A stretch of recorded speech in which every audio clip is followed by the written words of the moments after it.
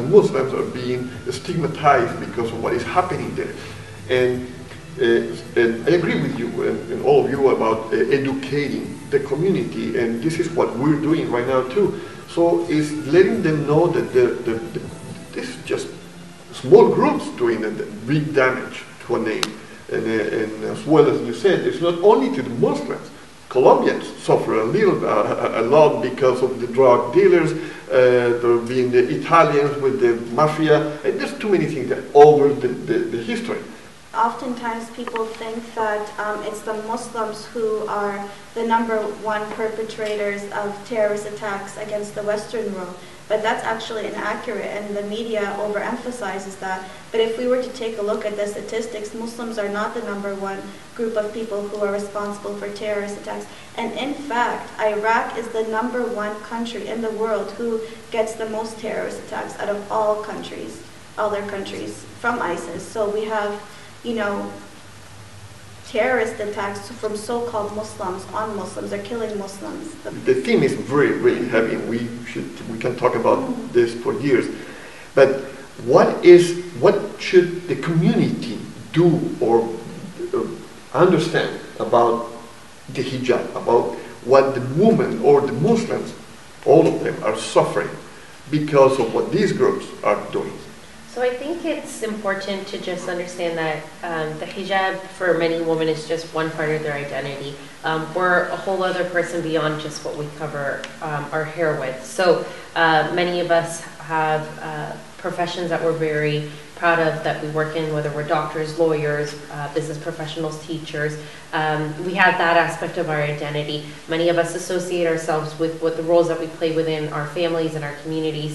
As mothers, daughters, sisters, community activists, you know, role models, leaders, that type of thing. And so I think if there was a message that I could give out is that the hijab is just one aspect of who we are. We choose to cover ourselves much in the same way that you choose to wear a dress shirt, or whether you choose to wear ripped jeans. It's just another form of who you are and identifying yourself. It is also a very important part of our religion. It is one part of our faith. Whether you choose to wear it or not is a kind of a personal part of your personal journey, but it's still, like I said, just one facet of so many other things. Barbara, can you tell us your experience? So I grew up in a very small community of less than 16,000 people. So it was a not very diverse community. There were no other Muslims wearing the hijab. So it was a very, I guess, brave decision on me when I came to grade 10 in Swift Current, Saskatchewan, to be able to put it on. And it was something that I did out of the blue. I was not planning on wearing it. And then the day before school, I was like, hey, I'm going to go wear it. And so it was quite different at first. I got a little bit of stares, you know, but you know what? It was actually something that I thought really helped with my self-confidence. It really helped with giving me an identity and really growing of who I am today. And like, you know, we said, it's not just a modesty thing, it's very multifaceted, but really it helped me with being a person, like who I am as a person. So how was the process of putting the hijab on, wearing that? How was the reaction that you got at that moment? Okay, so I put it on around 2006, and at the time I actually got a few weird stares. I even had someone throw apple cores from the bus. Thankfully he had bad aim, so I never really actually got hit. But I did get a few things. I got people whispering behind me, so it was kind of a bit of a struggle for me. And I know there's other people who have no struggles. It was very easy, but because I was in such a small city, I did contemplate taking it off because, you know, maybe it wasn't right for me. But I ended up sticking with it. I had a couple friends who weren't wearing the hijab with me. They'd walk home with me. And as I started to make friends, really, I integrated really well. Like I said, it was a very quick decision. I had not planned on wearing it at the age of 15, but you know what? When you feel like you're ready, you're ready. So, you know, it's different for everyone, but that was the process for me. It was very quick, very easy, and I'm very glad I did it. Okay, that's the story of Marwa, your experience. Thank you, Marwa. We're going to go for a small break, and we come back, we continue in the Muslim view.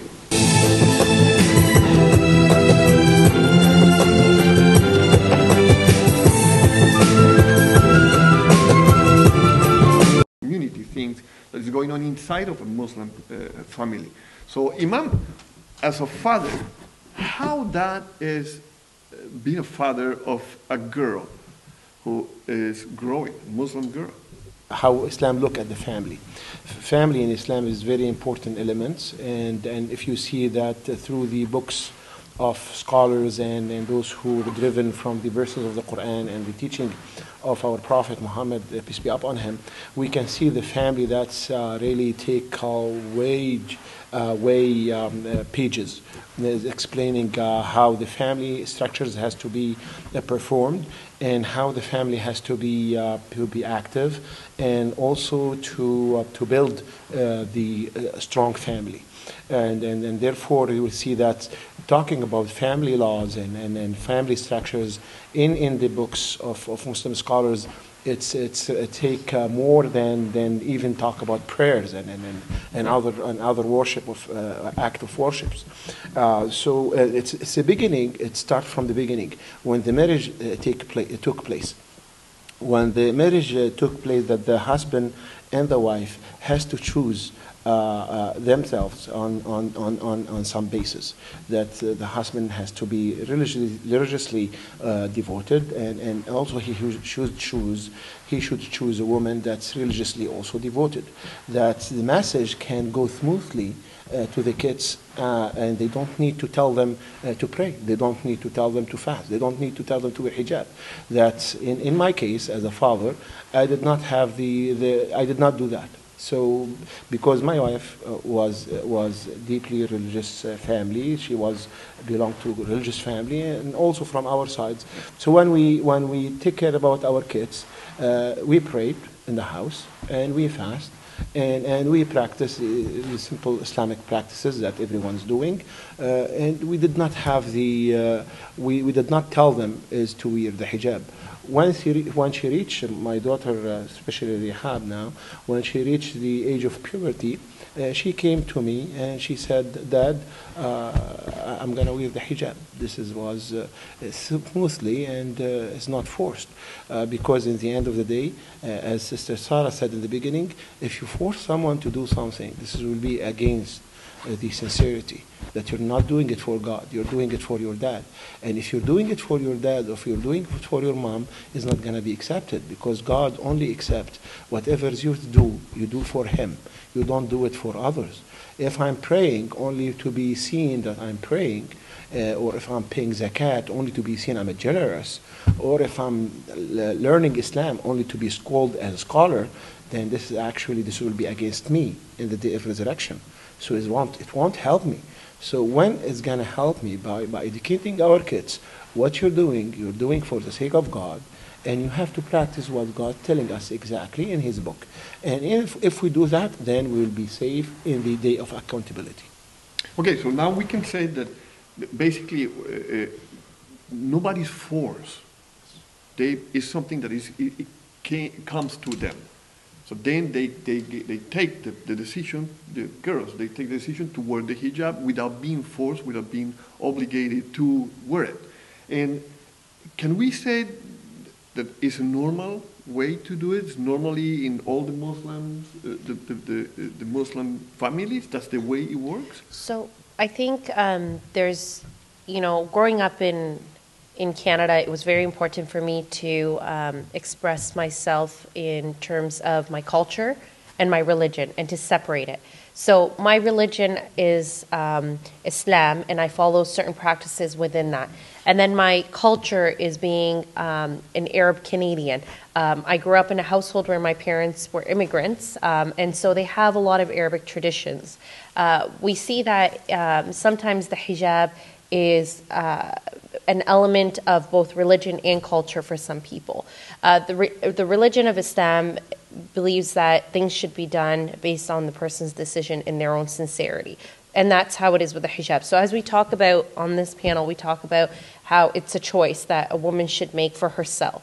We do see that sometimes there's cultural practices where they believe that the family comes to that decision for you, or that because you're part of a certain community that you must abide by certain things, whether that be the hijab or whether it be other things, certain marriage practices, that type of thing. So if we kind of make that divide, we can then say that religiously, it should entirely be a choice that the woman makes.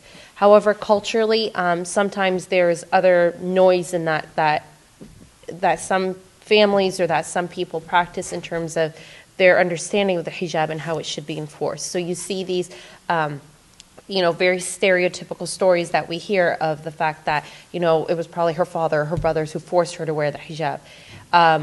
Honestly, when I was trying to think of if I can think of anybody who has fallen under that, out of all of my groups of friends, and I do have many, many Muslim friends who are from very different cultures, I actually don't know a single one who has been forced to wear it.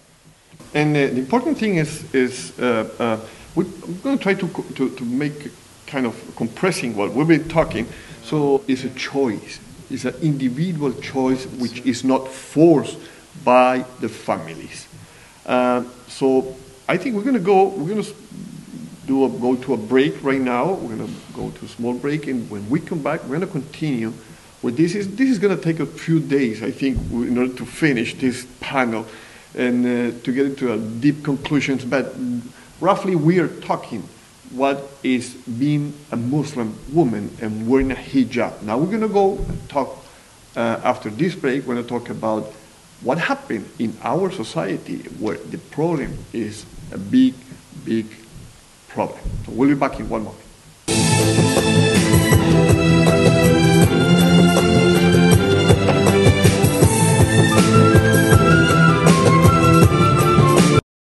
Okay, we have here Hijab Taleb.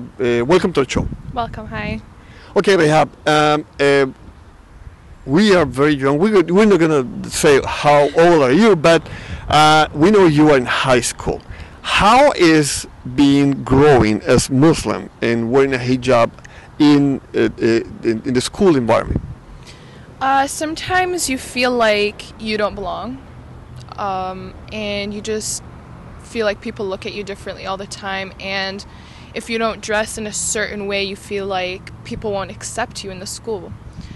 And I have a lot of friends who tend to always be very closed up because they don't want to open and they don't want to be like very outgoing.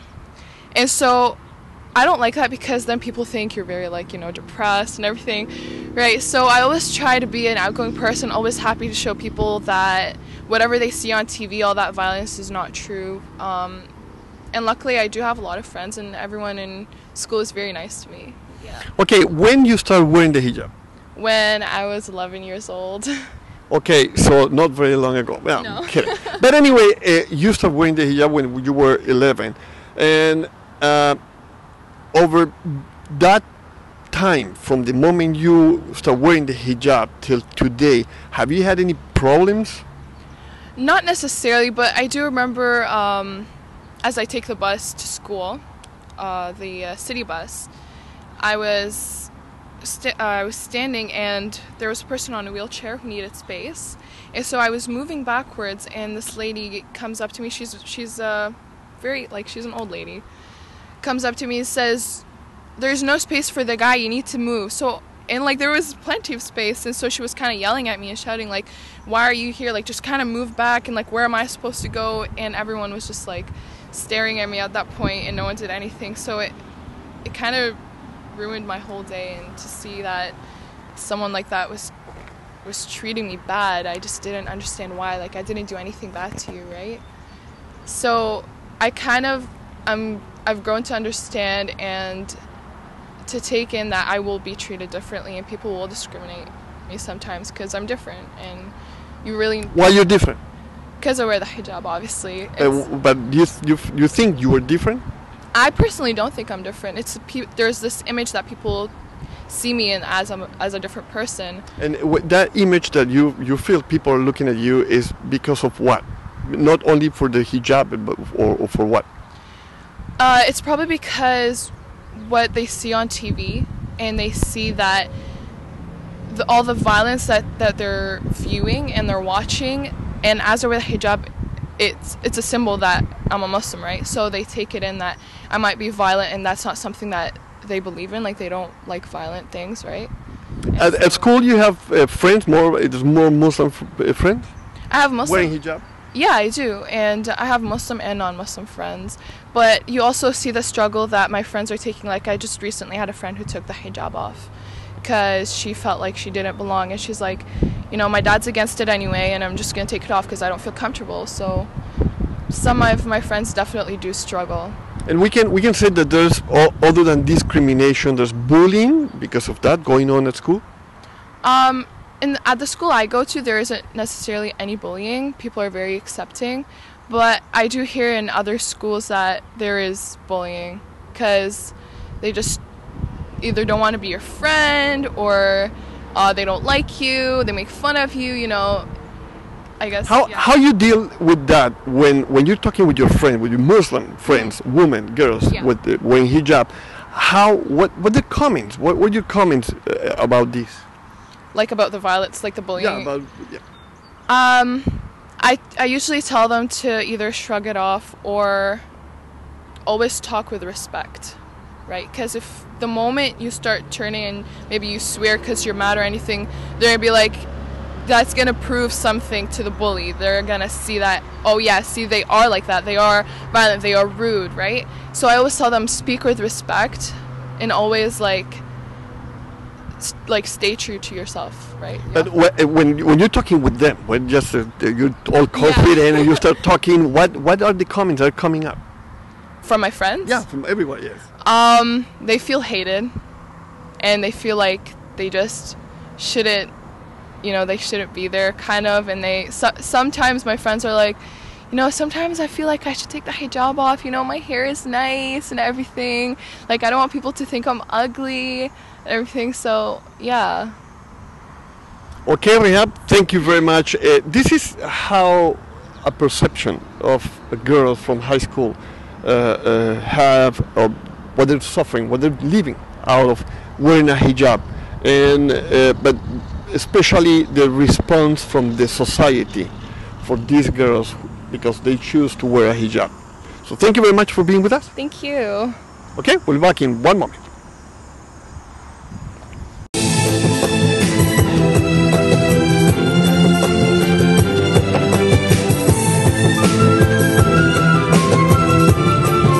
Imam, what do you think about the reaction of the community? Because the community is being divided. We know there's Islamophobia going on, and there's people who are just pro-Islam. So what do you think about it? I would really have two suggestions, one to our community and one to the outside community.